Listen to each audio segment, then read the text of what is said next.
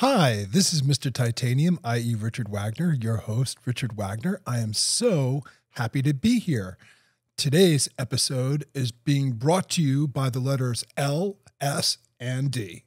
And if you're wondering what I'm talking about, I'm speaking of no other than the 1993 Nobel Prize recipient, Kary Mullis.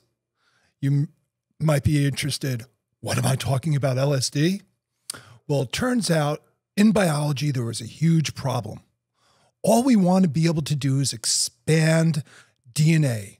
But in order to be able to expand the DNA, we had to replicate it. And in order to replicate it, you had to separate the strands. Separating the strands meant heating it.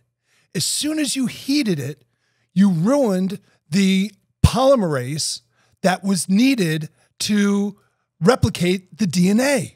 So the heat that was needed to separate the DNA strands was also the heat that denatured the DNA polymerase. So we were caught in a position. There was no way for us to go ahead and expand DNA. Along comes our friend, Dr. Mullis. He was tripping out on LSD, looking out at the ocean and thinking to himself, I wonder how we solve this problem. He began to realize that there were these creatures that live at thermal vents, and they're called extremophiles or thermophiles. So what did he do? He got their DNA polymerase. It's called Taq polymerase, and it turns out that it works.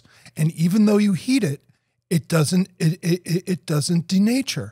So that's how he got around the problem of the denatured polymerase, all while on LSD.